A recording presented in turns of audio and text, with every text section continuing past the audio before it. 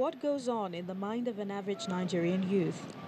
Go to school, graduate with good grades, get a job and a wife, and live happily ever after. According to a survey by Orb Media, a large percentage of young people in Nigeria under 40 years of age are not interested in politics.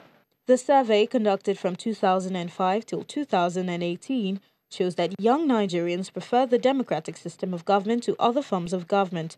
But political discussions among these segments of the population tend to be limited to the social media. The youth tend to be more active in public protests and demonstrations, leaving active political engagement to people over 40 years of age. To these young people who do not vote, the corruption in the system negates the principle of democracy and makes them lose interest in the process. But then, is it a total disconnect from politics? We do have young people or younger people who are getting into politics, actually vying for different levels of offices, from presidential down to House of Assembly and or some other cadres.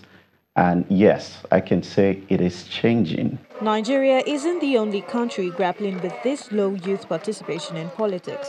In Zimbabwe, the ousting of former President Robert Mugabe provided an opportunity to the youth of the country to step into the political turf.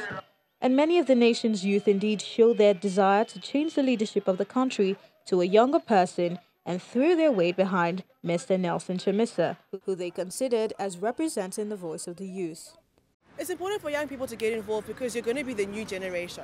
Apathy doesn't get anyone anywhere, because with apathy, the rigging mechanism, if it does exist, will carry on going on. So if you are apathetic, so be it. But voting is your choice. Voting is your right, it's your duty.